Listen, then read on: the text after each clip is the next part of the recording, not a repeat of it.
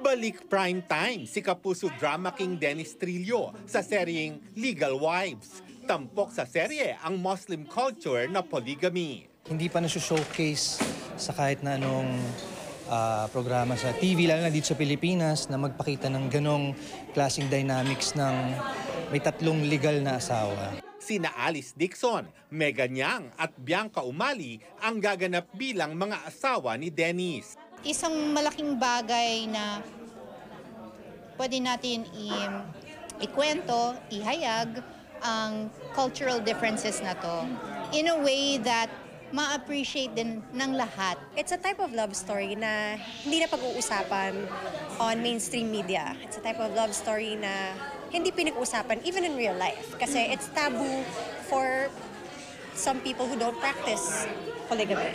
I like immersing myself to different cultures, and yun nga tulad ng sahaya, ang dami ko rin po kasing natututunan.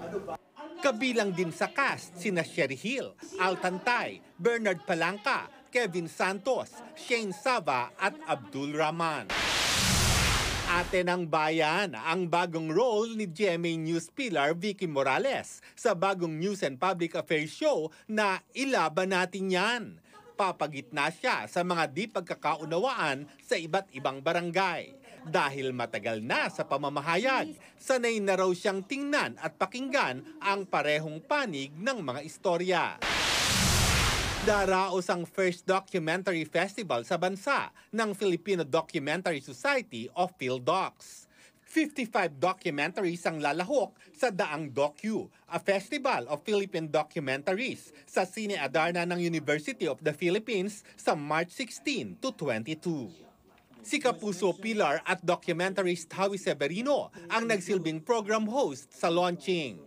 Kasama sa mga tampok na dokumentaryo ang Aswang, gawa ng isa sa mga ipinagmamalaking producer ng GMA Public Affairs na si Alex Ain Alumpak.